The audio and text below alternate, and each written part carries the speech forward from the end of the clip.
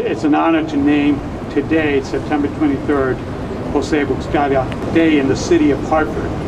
We certainly have an incredible work of art that will be here in perpetuity. A monument in recognition and celebration of the contributions of Puerto Rico's migrant families to the United States of America. It's an honor for us at SCLNP to join the great number of community leaders, community and arts organizations, state and city elected officials, and the business community as we all witness this accumulation of 12 years of labor to create and have a Puerto Rican monument here in the city of Hartford. Declaramos hoy, el 23 de diciembre del año 2009, como el Día de José Buscaglia-Guillermety en la ciudad de Hartford, firmado Eddie A. Pérez, alcalde. Again, it's a proud day for all of us, but it's especially an acknowledgement of this man and his family, because his wife has been by his side and participated in the creation. Congratulations, and Celia.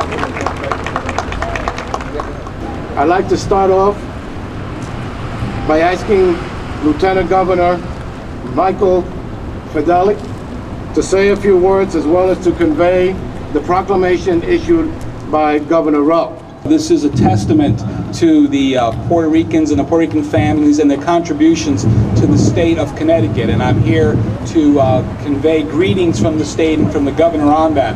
I do have an official proclamation that I'd like to read from the governor. Whereas the culture and traditions of Puerto Rico that flourish within our cities and towns are an important source of our state's and nation's continuing growth and vitality.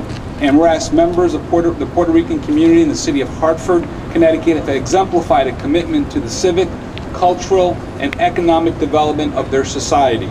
And whereas internationally renowned sculptor José Buscaglia, who has authorized close to 40 monuments in Puerto Rico, the Virgin Islands, and the United States, has designed the world's first ever public monument, the Monument of the Puerto Rican Family, to honor the Puerto Rican community and its contribution to our country.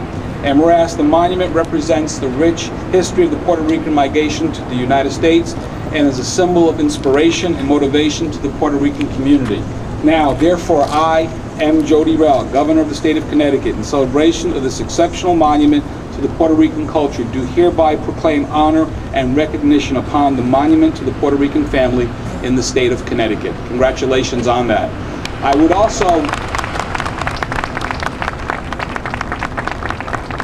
if we ever forget who we are and where we've come from, we will lose our way and will not know where we're going.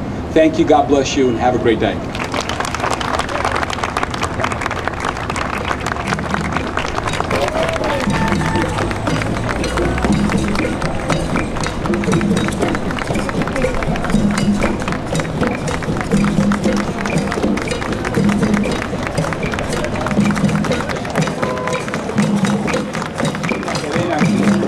Los inmigrantes de Puerto Rico